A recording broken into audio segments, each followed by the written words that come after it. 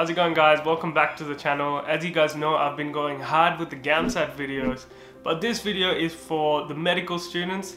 If you didn't know, I just finished my first year of medical school, and during it I came across a lot of different resources, and in this video I'm going to be talking about my top 5 best resources to study efficiently in medical school. Now let's start off with a bit of a side note. It is a known narrative that medical school is hard, right? When you tell someone that someone's going to medical school, they assume that their life revolves around medical school or that medical school takes up majority of their time. Now that is roughly true, but the notion of it being hard depends on how you define hard. If you define hard as the amount of information being thrown at you, then yes, medical school is hard. In medical school, you get thrown into the deep end with heaps of information on different major body systems, and you have to work around it. However, after finishing my first year of medical school, what I realized is medical school will be as difficult as you make it to be. Yes, we're given heaps of information, but understanding that you don't need to know all of the information being thrown at you, and only taking away, the top of that mountain, the most highest yield, which is a term that is thrown around med school every day, the highest yield of the information, then you will be fine. And this is where these resources come in. I found that these resources mainly revolve around the high yield stuff. Even when the university lectures are kind of going hard with all these different details, different information that I'm having to work with, I can always come to these resources to know, okay, I know everything that exists, but this is probably what's gonna be the most common things that come up in the hospital, or the most common things that I'm likely to be tested on. So hopefully you guys try out these resources if you're in medical school, and let me know what you guys think if you've already used any of them. Okay, let's jump into these resources. I'm gonna split this video according to how we're actually taught in medical school. For example, say we're learning about the heart. What we're taught, number one, is the anatomy of the heart. The next thing we're taught is the physiology, right? So now that we know the structure of the heart, how does the heart actually function? The next thing that we're taught is pathology. So, okay, now we know what the heart looks like, how it functions, but what things can go wrong. And the last thing we are taught is pharmacology and / management, but I just finished first year. We haven't really gotten to that. For now, I'm going to be touching through the best resources for anatomy, physiology, pathology, and also the best resource that you could use to test yourself. Okay, now let's jump into our first topic, which is the anatomy. Now, I did an undergrad in biomedicine. I actually majored in anatomy. But the main thing I realized is that if you want to ace anatomy, you first have to realize what even is learning anatomy. For me, if you've learned anatomy correctly, you can't just name a structure, but you also have a good spatial understanding of where that structure sits relative to other structures. How do we learn this? How do we get from point A, where you roughly know the name of something, to point B, where you can imagine this structure in 3D space? Now this is where this resource comes in. Now this resource is called Complete Anatomy. It's essentially an app that lets you play around with the human body and all its structures in three-dimensional space. Now this app works best if you use it on a device such as an iPad, where you can move it around with your fingers. Now let's dive straight into this app and let me show you guys what's so good about it. When you jump onto this app, you can see there's different options such as the atlas, courses, videos, radiology stuff as well. But the main thing that I do use in this app is the models. So when I click on models, you can see there's a model here of a human body. It's essentially just bones right now because the other structures aren't turned on. But you can see I can easily move this structure around. I can zoom in, zoom out, and I can rotate it in any way, shape, or form that I like. That's the best part of this app. You can move it around in three-dimensional space, and that should be the ultimate goal, where you're able to do these movements in your head. But for example, right, I can zoom in on this structure. How I study usually anatomy is I'm looking at this structure, and then I start asking myself questions in my head. First of all, okay, if I look at the structure in the middle, I know that this is the sternum. So I ask myself, okay, what are the parts of the sternum? So I know there is the manubrium, there's the body of the sternum, and there's the xiphoid process, and I know that the sternum is present in the thoracic cage. Okay, now that I've answered a few of these questions in my head, what I could do is on this app just click or touch the sternum, and then it pops up this new window on the left with all this information about the sternum. And as you can see, it tells you where it is, so the thoracic cage, so I know that I was correct. It's a flat bone, so see, that's something that I did not think about. But now that it's mentioned it, I'm thinking about it, and if I do this enough times, this information will be cemented in my brain. I could also go into the parts, and those are the 3 parts that I mentioned: the body, the manubrium, and the xiphoid. So I think you guys get the point. It's really easy. You can zoom into many different structures and you just click on it and it gives you more information. And obviously that's not just for the bones. You can start adding, for example, the muscular layers, and you can just keep adding the layers till the muscle of interest pops up and you can click on it.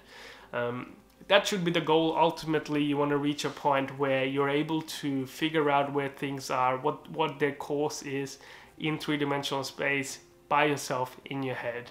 And you won't need the app ultimately, but just for a start, I think this app is great. It's not a free app, but I think it is a good investment if you are studying anatomy.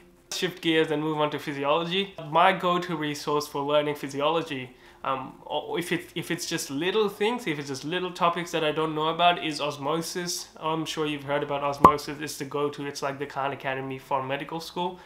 However, if I'm looking for some in-depth knowledge about the functionality of a body organ that maybe the university lectures did not really explain really well or did not resonate with me, my go-to resource is Boards and Beyond, another United States resource. It is really good because it runs through the basic physiology but also keeps it quite high yield. It doesn't go into a lot of the details that university lectures normally go into. Enough talking, let me give you guys a tour. Alrighty, so I just loaded up Boards and Beyond, as you can see. The part that is relevant for preclinical students are the Step 1 videos. So you can just click on Step 1 and then you can see all the different body types come up, the body systems come up.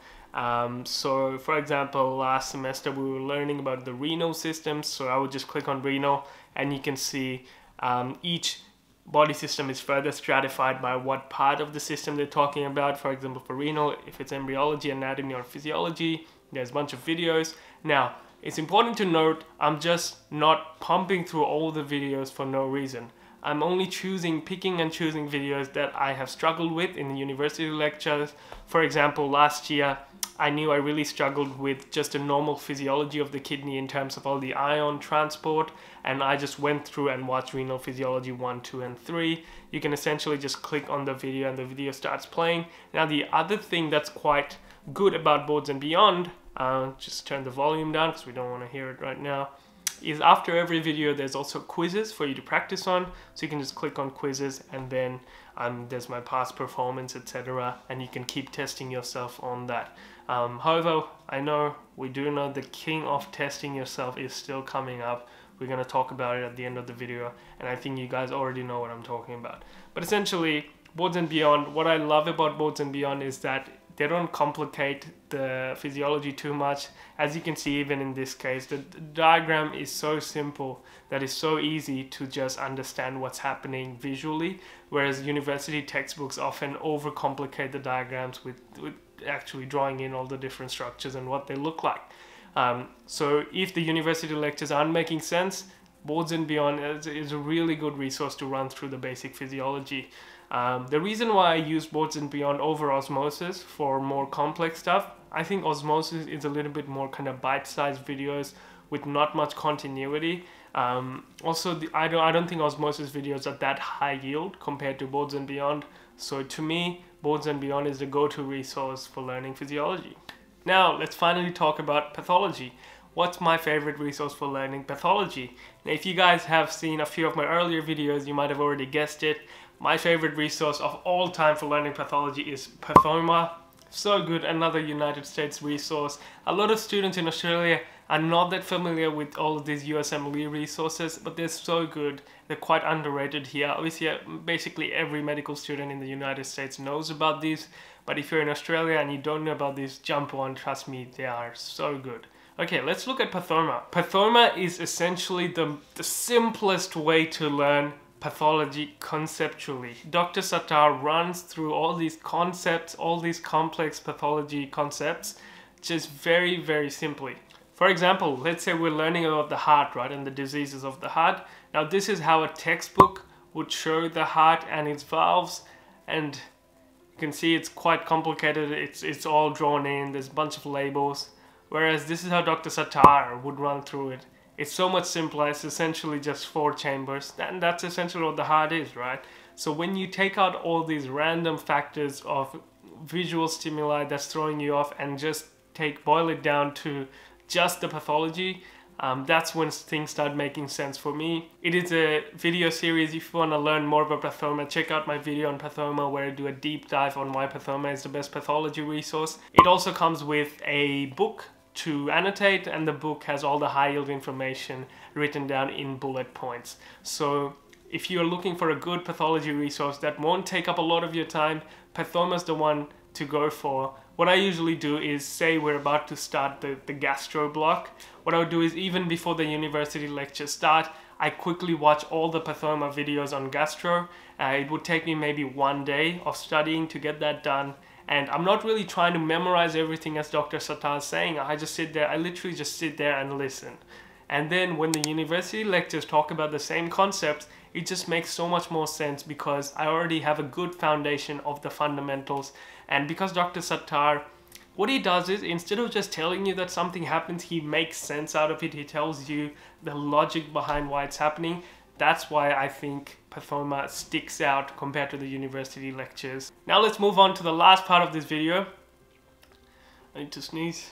My favorite resource to test myself is Anki. Anki is the software that tests you through flashcards, and the whole learning pedagogy there is spaced repetition. You do more of the questions that you're struggling with, and my Anki workflow is a bit different.